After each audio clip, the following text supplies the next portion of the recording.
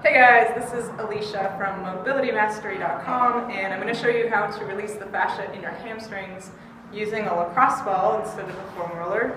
And if you happen to have a gym membership or access to a gym, you can make this a lot more effective if you can get your hands on a giant, let's say 45-pound or more plate like I have right here.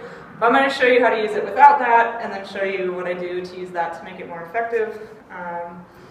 So I'm going to place this lacrosse ball under my hamstring while sitting.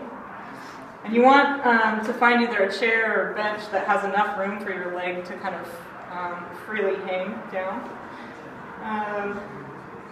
Probably the best spot you're going to find is going to be a little bit more laterally or out to the edge of that hamstring, but it might be the belly of it too.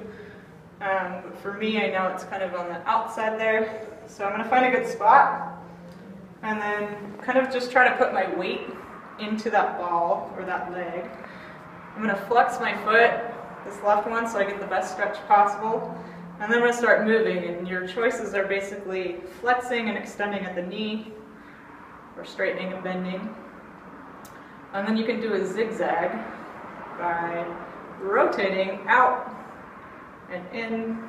You want to make sure that that ball doesn't move a lot, so if you need to hold it in place, remember the point of fascial release is to pin something and then stretch it. So we're not trying to massage the muscle back there, we're actually trying to stretch the fascia. So I'm going to hold that in place.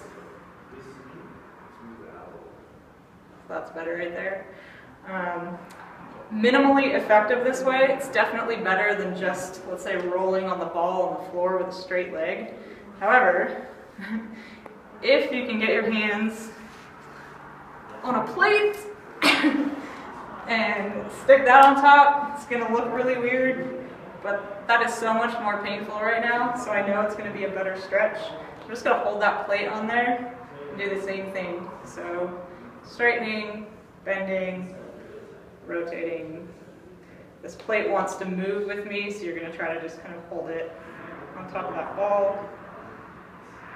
I like straightening and bending the most, I think, because that lacrosse ball kind of stays in place. But that's how you can release your hamstrings using a lacrosse ball. If you can get your hands on a plate, great. But if not, give it a try and let me know how it goes for you.